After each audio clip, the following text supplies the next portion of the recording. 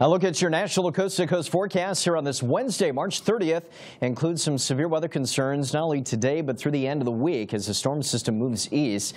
And this will bring some heavy rain and maybe some flood potential to parts of the south central U.S. and the Gulf Coast states. And then behind this system, we are going to be trending cooler. Of course, pretty chilly today in the southwest. But here's our high temperature, at least our severe weather concerns for this Wednesday.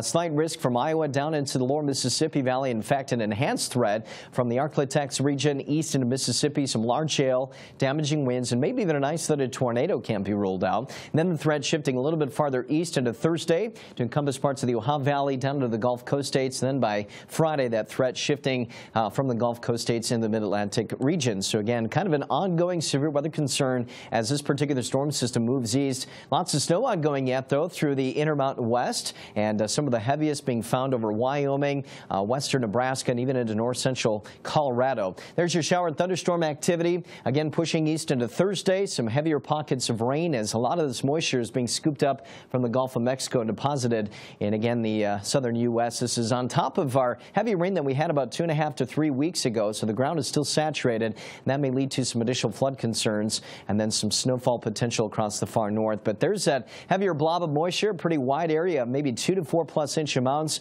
Heavier area of moisture across the Great Lakes. That may be mixing in with some snowfall and then starting to see that moisture taper in the western U.S. But prior to that, some snowfall adding up over the front range of the Rockies and into the higher elevations. And then maybe some across the Great Lakes and the northern New England states. Here's the 6 to 10 day temperature outlook. Again, we are going to be warming back up across the western U.S. But here's that blob of cooler air where readings today are a good 20 degrees below average in some cases. Look at Phoenix up to 68, 43 in Denver, warmer and thundery to the east.